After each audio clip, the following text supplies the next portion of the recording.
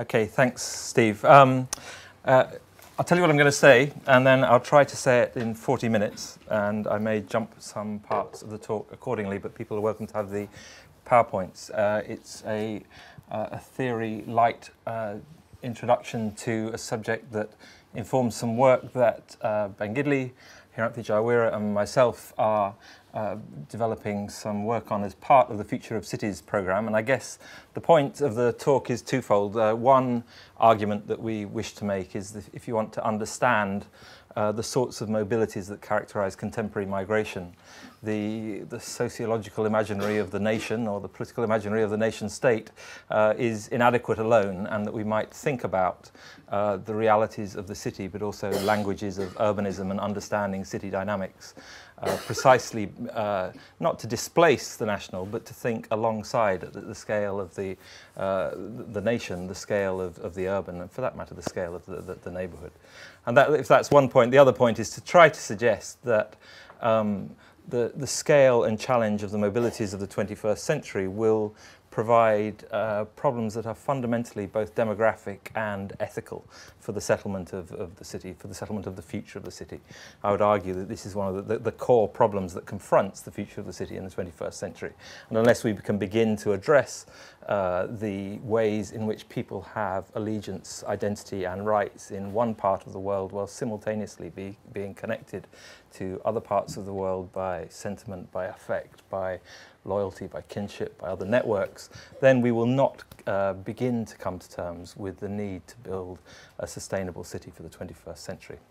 Those are the two arguments. I'll try and run through this along the lines of the plan that's on the PowerPoint. I won't go one at a time through those headings, but I suppose I don't want to start out with this populist, slightly extravagantly welcome book in some quarters by a journalist for, I think it's Time magazine, Doug Saunders, who actually Canadian, based in London, Saunders, sorry, who has made the slightly extravagant claim, I think, that the largest migration in history is reshaping our world through the dynamic of migration to cities. I won't read you the whole quote that's up there, but this is kind of the opening of the book, which says that what we'll be remembered for in the 21st century, more than anything else, except perhaps the effects of changing climate, is the great and final shift of human population out of rural agricultural life and into cities. We will end this century as a wholly urban species. And crudely put, the argument that Saunders makes in that book is that the city is what he calls an integration machine, that the dynamics of the city either favourably accommodate migration and migrants or fail to do so. And in order to understand the successful future of cities, we need to understand the effectiveness of the integration machine that is the city. Interestingly, a couple of the examples that he gives as more successful, one of the examples he gives as one of the more successful integration machines is the London Borough of Tower Hamlets, of which more in a second. Okay, look, in terms of the scale, we could blind each other with tables for significant periods of time, but I just want to kind of run through just a few kind of background basic bits and pieces of information about the scales of migration for those people who are not familiar with the subject area. That we have moved from a situation as recently as 1990, where the number of migrants was estimated globally at about 155 million, to a situation where worldwide in 2010 the UN Population Division estimates that figure being about 213 million today. Interestingly, if you look at that as a proportion of global population, it hasn't increased quite as significantly as people would sometimes say. But there is all sorts of problems with defining who is a migrant, who is not a migrant. Do we even use terms like second-generation migrant to describe somebody who may be born under a different regime and be a citizen of another country? Is that term analytically accurate or not? We will come back to this. That level of increase in migration has provoked, particularly in Europe, I think, a series of debates about national identity, of populism. If you open the pages of The Guardian today, you can read about the swathes of anti-migration, anti-migrant sentiment that has swept Europe. But obviously just some of the highlights of recent times include the debate that Sarkozy prompted about the relationship between migration and French identity, Gordon Brown's curious, we could spend time talking about it on another day maybe, but his kind of curiously Scottish debate about British identity, but also in Germany, the scholars Jürgen Habermas and Ulrich Beck have tried to promote a debate about the possibility of a European identity, a sentimental attachment based on a cosmopolitan vision of what Europe might be. In contrast to the events of recent weeks, which we'll come back to briefly in a second as well, where Thilo Sarrazin's book, that Germany is doing away with itself, has kind of produced Angela Merkel's reaction, of which I'll say more. So, in a sense, I suppose what is at stake is a notion of what is happening to the post-Westphalian world, how migration affects how states think about themselves. For Merkel, the multicultural approach has failed, utterly failed. I'm not, just as a signal of warning to this talk today, is not going to be about some subjects of important academic debate and relevance. It's not going to be a debate about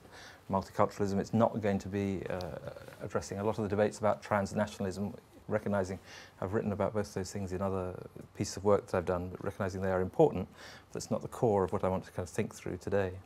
It is interesting, though, that Merkel's own position prompts a reaction from Johannes Ricard that it's not in itself a bad thing that Merkel declared the failure of multiculturalism, which after all is an ideology which places emphasis on the difference of people rather than what they have in common. As it happens, I think that probably misrepresents the nature of the multicultural, which I think, as Stuart Hall says, is a problem of ethics as well as a problem of demography. But it is a diversion to some of the things we want to try and tease out. It is also the case that when you look at those big figures around international migration, it obscures some of the core dynamics at the heart of mobilities, particularly in the megacities, the emergent megacities of the South, where McKinsey have actually kind of established a market for capturing in two voluminous and interesting, I think limited in some ways, but interesting pieces of work on the future of cities in India and China, respectively, have kind of brought together a collection of academics, paid them, I think, we're on tape, aren't we? I'll be more diplomatic. McKinsey's have done some important work around the emergent future of cities in the South, and in these two pieces of work, which actually are of value, I would say again, on tape or off, that suggests that by 2030, 68 cities will emerge in India with a population of more than 1 million. I won't go through all the facts.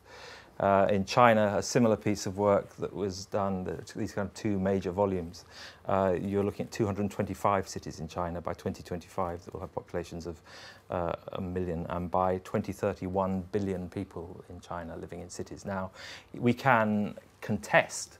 whether or not the scale of migration from the countryside to the city in China or India is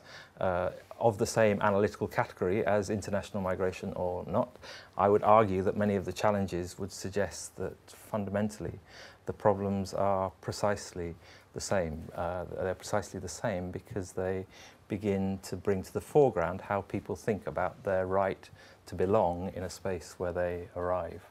How the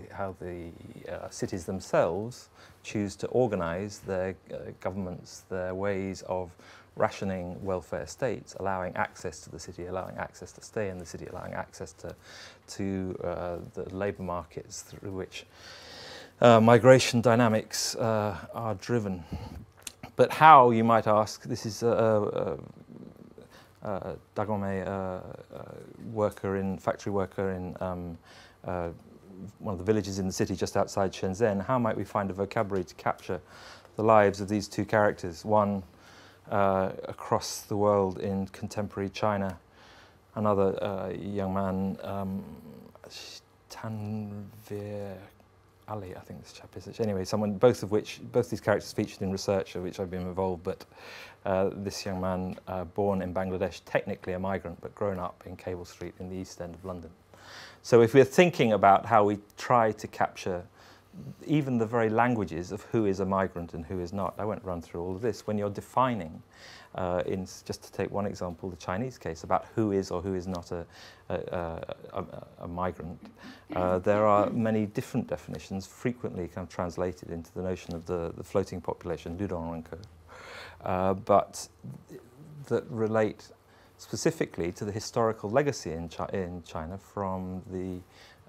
communist period, where people had rights of citizenship, the hukou, that either allowed them to settle in the city or not.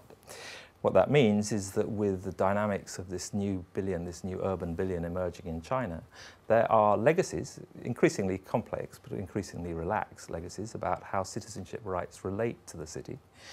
to the floating population, where the migrant population, again, just to give you some sense, in Beijing, these are official China government stats, so it needs to be treated with a degree of caution, but where you're talking about 3.6 million migrants in Beijing, 4.9 in Shanghai, 4.3 in Jiangsu,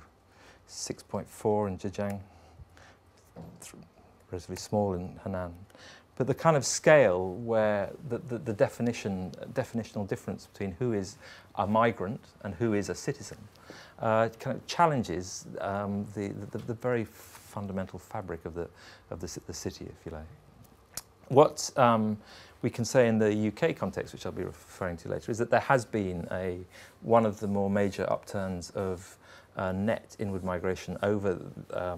the last, well, basically what the economists sometimes call the nice decade, the no inflation, continuous expansion decade, that saw an upturn in the early 1990s through to the 2000s, up to the meltdown of the financial system, an increase in migrant population unseen in the UK at any other time in the 20th century, beyond the big Commonwealth migration of the post-war era. It took place, though, simultaneously, just to state the blindingly obvious, where the number of Brits abroad was simultaneously also grew. Both retirement-based British communities abroad, but also people working abroad who sustained their British citizenship whilst being caught up in the various elements of the global economy. This is not, in any of these flows, a one-way street. Okay, so conceptually, what we might think about then is that in analytical and social policy terms, there is a general sense that nation states might integrate migrants into their settlement countries in order to progress, if you like, the development of the good society, the development of the harmonious society in various ways. And if you look at levels like European policy making, you will find a series of initiatives around, for example, a program that's known as the European Integration Fund, that tries to look at the methods through which European nation states integrate migrants. There is a discourse in the academy and in forms of city government, in local government, in forms of national government, about how the problem of integrating migrants might work. In the wake of the bombing of 7/7 in London, Tony Blair set up a commission on integration and cohesion, which Steve mentioned at the beginning I was a member of. And we were asked to try and think through this problematic of how you might define and understand the integration of migrants, or the integration of communities more generally in the 21st century, in the wake of what had happened when 4 individuals, British-born individuals, chose to blow themselves up on the transport network of London. It's a political process in itself, the kind of generation of those sorts of public commission, but we spent a year and a bit going around the country, taking evidence, looking at the situation, producing our report, as people do. And for what it's worth, this was the definition that we came up with as a notion of an integrated community, which emphasised, I won't go through every single bullet point there, but it did emphasise the contribution of different individuals, a sense of individual rights and responsibilities, a sense of opportunities, equal opportunities, levels of trust, which we'll come back to in a second, the notion of contribution from both those who have newly arrived and those who have already had deep attachments, and relationships between people and of different backgrounds being positive. Kind of, you might say, motherhood and apple pie in some ways. What we avoided, and I mean this is where we hopefully begin to move into the analytical substance of what I want to say a little bit more. What we avoided was two analytical chimera that we thought were distracting in some ways. One was a debate about geographical segregation of one community from another. The notion that this concept of integrating migration could be traced or measured by the surrogate of residential dissimilarity between different demographic groups was something that has, again, a long intellectual and academic tradition that is entirely respectable, that I wouldn't want to denigrate, but one that we did not see as being sufficient alone to conceptualize the notion of integration. I'll come back to that in conversation if people are interested. Also, for reasons that I'm not going to go into, also we decided that we weren't going to have a big discussion about the relationship between integration and the beginning, middle, end of multiculturalism in the United Kingdom. And the reasons for that are also complicated, but happy to outline. What we did do, though, which I want to kind of tease out a little bit more, is try to develop principles of integration. And I just want to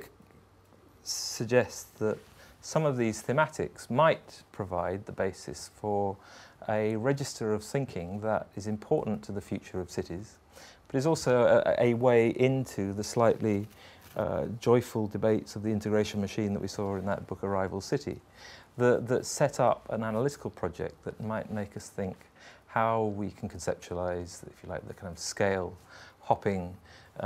understanding of the mobilities of migration alongside the continent, the nation state, and the emergent city. And I suppose the principles that we wanted to develop was, first of all, a notion that actually we pinched from Belfast, but a notion of shared future, a notion that actually developed a sense of becoming over a sense of being, that what we might be tomorrow may relate to where we are today, but have something that is, if you like, a trajectory and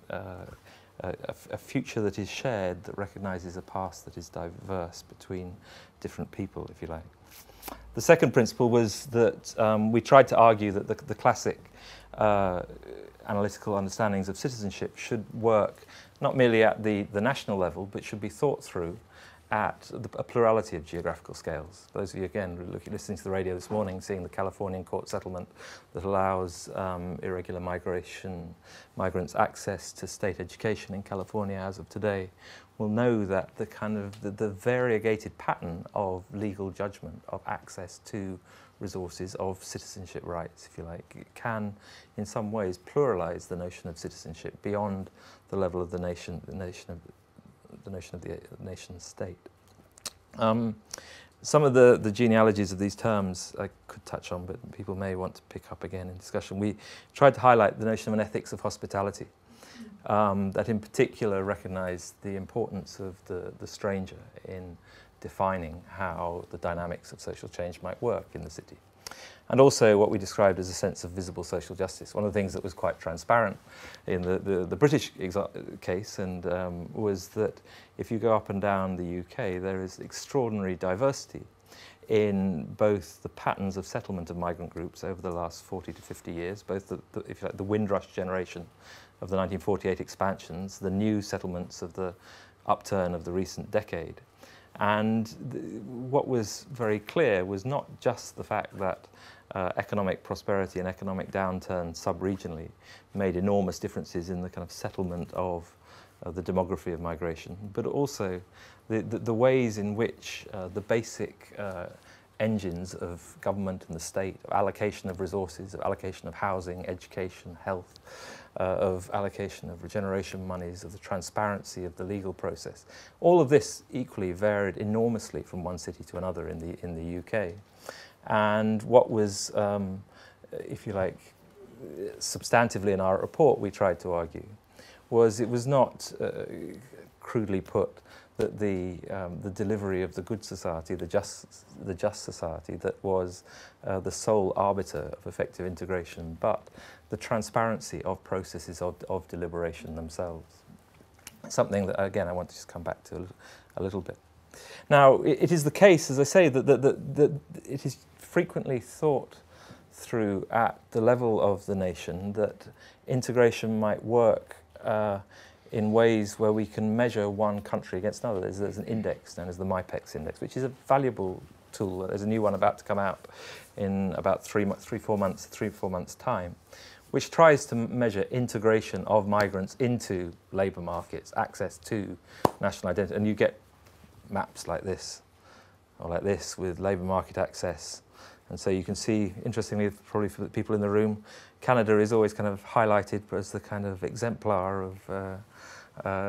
good practice, which we, again, might want to talk. So you have kind of Europe mapped out alongside this image of Canada as something that is the desired state, I guess. But the point I'd want to make, again, very quickly in signalling this sort of analysis is that it's helpful. I mean, it does show some of the regimes of sovereign powers working within a European polis that is increasingly moving towards standardizing many of these forms of migrant integration. But there are problems with it. I mean, very straightforward problems, and many of these people in the room will be well aware of. That some of them are analytical, some of them are practical. It ignores the reality of transnational diasporic links. It ignores the ways in which flows of people, capital, and so on are not confined to sovereign states, and likewise the ways in which some forms of regulation apply at the level of the continent, the Schengen powers and so on, some at the level of the nation. So exactly what works at the level of the national, and importantly what works at the level of the subnational is thus disguised. But equally what it ignores is the ways in which we might think about the welfare externalities of migration. And by that I mean very crudely, there is plenty of academic analysis on this, that if you think about the welfare, the welfare economics of the externalities of migration, we know that costs accrue and benefits accrue at differing geographical scales. Very crudely put, there is plenty of documentary and analytical evidence that would say that the costs, the welfare costs of migration apply obviously through the mechanisms by which people settle and put pressure on resources at the level of the local. The benefits of migration tend to be economic and frequently translated nationally, or certainly at the level of the geographical scale of labour markets that may be different from the costs of the costs of the migration itself. Very crudely put, those areas that might come under pressure in health, in various forms of friction between different communities, in various forms of pressure on scarce resources, will not necessarily be the self-same parts of a city that are benefiting from the flows of migration itself. The temporalities and spatialities of the migrations of the 21st century also, if you like, challenge that kind of national thinking. If you look at the life histories of migrants of the 21st century, whether you're talking about that case in China where somebody moving to the cities in China will talk about Huijia, hometown, and a sense of coming back and forth between home and the area of settlement. The way we conceptualize settling in a country as a migrant might imply something very different in 2010, let alone in 20 or 30 years' time, where we may choose to live in one place for a period of time, retire somewhere else. The presence of the Brits abroad, if you like, is just kind of one version of that. And similarly, what that sort of national analysis does is it kind of obscures some of those major rural-urban flows, as I say, particularly in the cities of the north, but also, and I suppose most importantly for what I want to kind of develop over the final 15 minutes of what I'm going to say, it actually disguises patterns of city transformation itself. The core of what I want to argue in the rest of the talk, if you like, is that the very fact that people arrive in a place, in a city, immediately means they become tangled up in the material practices of the regulation, government control of the city itself. They become tied up in the labour markets. They become tied up in the forms of residential settlement through which they find somewhere to live, which means that the dynamics of migration and the dynamics of city change become hybridized, become folded one inside another. So what that means, if we're thinking about those principles again in the context of the city, what we actually find, I'm going to jump that one actually, yeah, because I might just, what we find is that whilst there are, I don't think you'll be able to see that, I think it's a rubbish, sorry, I put that slide in late today. It was just making the point that when we're looking at welfare externalities, we're looking at the pressures of that migrants might generate in a situation where welfare state regimes are clearly markedly different between sovereign nation states, but also within sovereign nation states, both in terms of the scale of welfare settlement, but also the processes of welfare settlement that may differentiate between somebody from one city and somebody from another. The point I'd want to kind of develop a little bit, and some examples for you in the last 15 minutes of what I've got to say, though, is that conventionally, in most forms of philosophical inquiry, a language of rights that emphasizes forms of sovereignty, forms of citizenship, forms of access to or freedom from certain kinds of control or powers, develops a certain philosophical tradition, speaks to a deep tradition of normative political theory and contemporary political thought at the moment. It actually is different from, philosophically, the sorts of languages of belonging, identity, association, which speak to, philosophically, a more communitarian agenda, a debate about identity, a debate about a politics of recognition, if you like. And that integration tries, in some ways, in most of the social policy models, to try and conflate these two different things. Now, that may or may not be problematic. We'll come back to it in just a second. But if we just tease these things out a little bit, the languages of rights and migration, if you're thinking about the language of rights at a very, very basic level, there is a paradox to migrant rights. There is a sense that many of the fights around migrant rights emerge from a desire, if you like, to be invisible in the city. And being invisible in the city is something I want to come back to in just a second. That if you think about the wish to be treated in the same fashion, and migrant communities, whether you're talking about the floating population in Shanghai or the British Bangladeshi population in the east end of London, you will find frequently campaigns about people being treated differentially by the police, by certain employers. And those campaigns for certain rights are premised on a notion of making the status of the migrant invisible within the machine of the city. They differ quite straightforwardly from the sorts of politics of recognition that might recognize cultural rights, religious rights,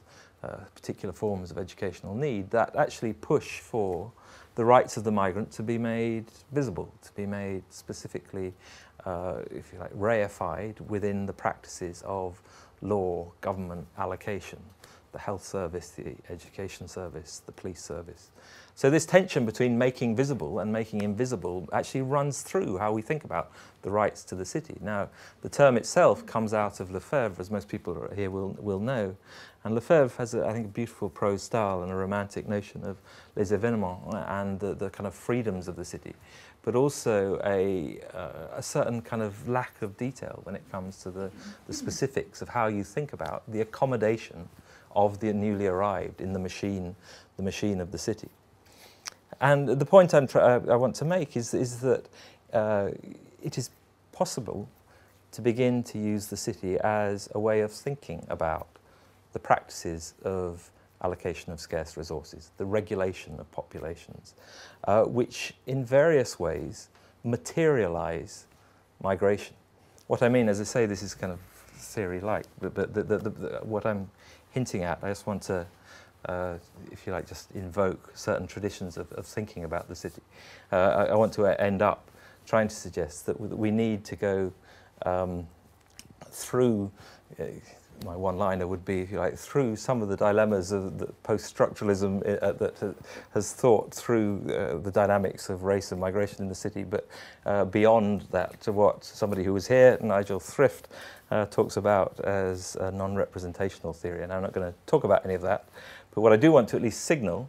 is that there is a tradition of thinking through the city,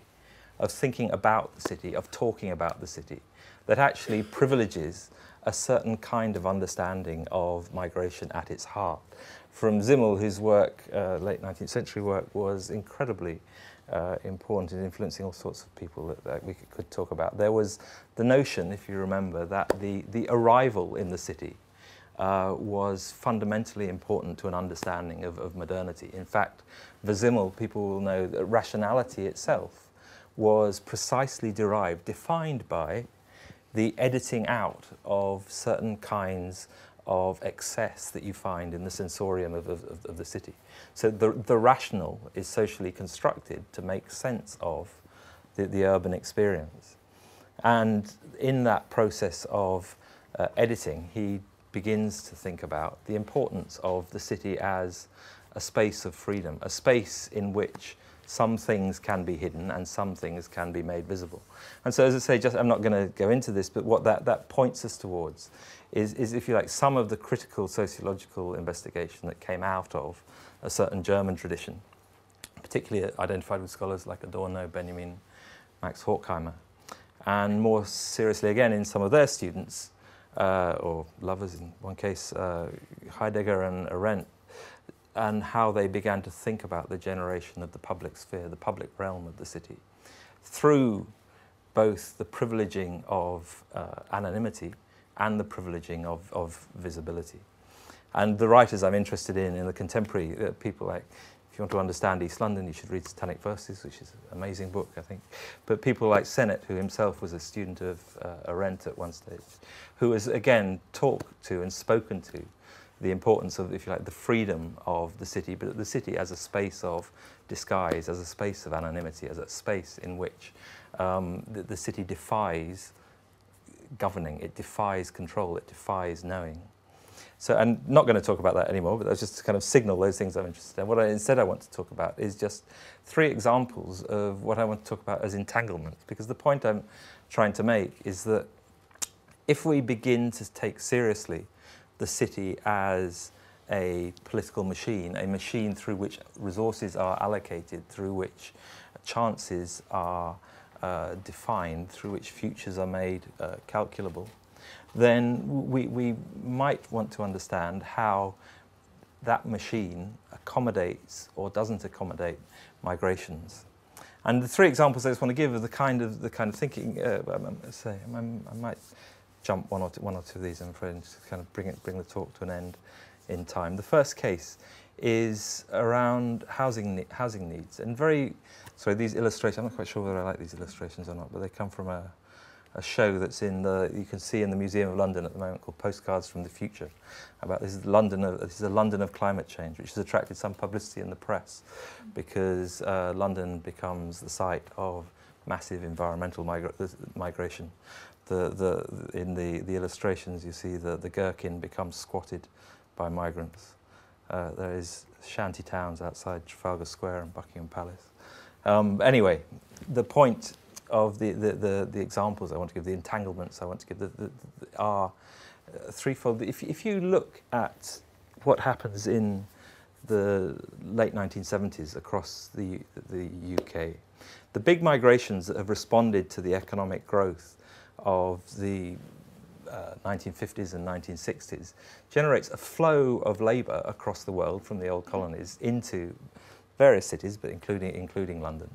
but a failure to address the housing need. What then happens is a series of campaigns emerge around people's right to be housed, partly.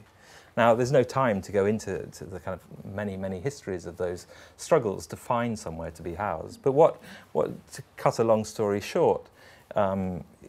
comes through in one part of East London that we'll come back to, town, that's the East End itself, is that through the association of a number of intellectuals from Bangladesh, of young people looking for somewhere to live, of people who've moved to work in the sweatshops and the growing number of curry houses in East London, people need somewhere to live. There is at the same time many places that are empty, and the squatting movement becomes quite significant. Very quickly, to kind of run through several years of history, that squatting movement becomes increasingly switched from a position where it is seen as illegal and challenging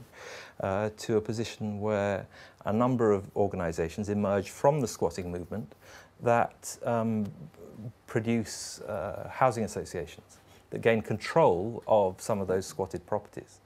So Spitalfields Housing Association, Larbo Housing Association, Mitali Housing Association, in the late 1970s and 1980s become recognised as forms of provision of settlement, provision of somewhere to live. In other words, the rights of the city, if you like, are contested by the social movement, almost kind of Castells-like fashion. But what also happens more recently in the last few years is some of the self-same activists who are involved in that period see that that moment of separation, that moment of provision of housing specifically for Bangladeshi migrants, is potentially producing something antithetical to their ethical goals, if you like. And in situations of fairly contested politics, if you like, there is both a recognition of something called black and minority ethnic housing needs in the late 1980s and early 1990s. But in the early 2000s, the main funders of these housing associations begin to kind of query whether it's right to have these housing associations. And there is a diminution of their size, scope, scale. The point being that the category, the need category of the migrant emerges and disappears over time. But in doing so, what it reveals is, if you like, the workings of the market itself, the workings of the housing market. I'm going to jump to China just for a second, and again, to try to wrap up with a couple more examples, because you might think there are no obvious parallels. But when you actually look at the floating population in cities like Shenzhen, I'll jump the numbers because the point, Shenzhen itself is fascinating, not least because if anyone's been there, it has these extraordinary concentrations that are known as the Chongjunsuen, the villages in the city, levels of residential density that are allegedly greater than anywhere else other than contemporary Palestine, where the Woshufeng, the handshake apartments, concentrate migrants in housing that is privately owned by clans, kins, folk who trace their origins to old rural fishing villages, where when they made Shenzhen, the old style rural property rights of the villages were left in place while the city grew. And in China there is a difference between the property rights regimes that work in the city and those that work in the countryside. So you have a regime of property ownership in the villages in the city that is distinct from the regimes of property rights that work in the countryside, even though the countryside is at the heart of the city itself. What emerges in these villages in the city are these extraordinarily flexible urban forms that, again, accommodate migrants on a huge scale initially in these extraordinary places that are seen as, in the late 1990s and 2000s, as in some ways dysfunctional. And the city begins to move towards trying to kind of, in some cases, trying to eradicate these forms of effectively rentier class housing of migrants. But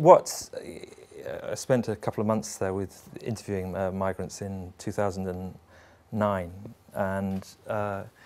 one of the many things that is striking about this urban form is quite how adaptable it is. And there is a big architectural discourse around the kind of that has begun to celebrate the Chongjunsuen, with quite big name architects like Ma Chin-yung and Barnes, who Ma Chin-yung worked with Rem Koolhaas on a number of projects, but a number of architects have begun to celebrate these villages in the city in certain academic debates in mainstream architecture precisely for their flexibility, if you like. What emerges, the point out of the story I want to make, it's kind of cut to the chase, that people want to talk a little bit more about it, is twofold. One is that they become very flexible urban forms functionally. So that in places near the Hong Kong border, as the border opens up between Hong Kong and Shenzhen,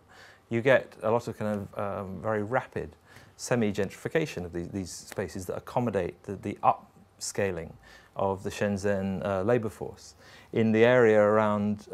Dafen, in one example, you get a specialisation of the painting, oil painting, where you get thousands of people producing oil painting for across the world. In the area of one of the Chongqing, that there was again a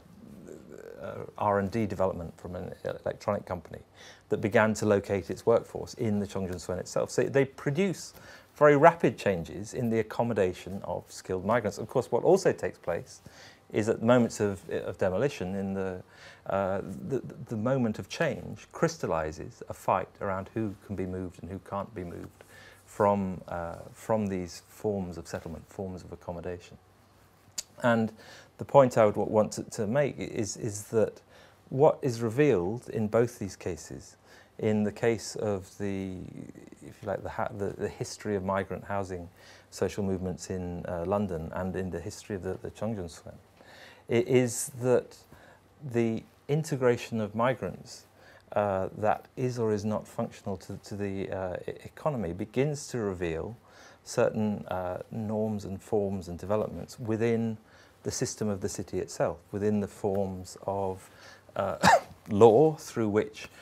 the rights of the nail households, as they're known in China. This picture on the bottom left of your screen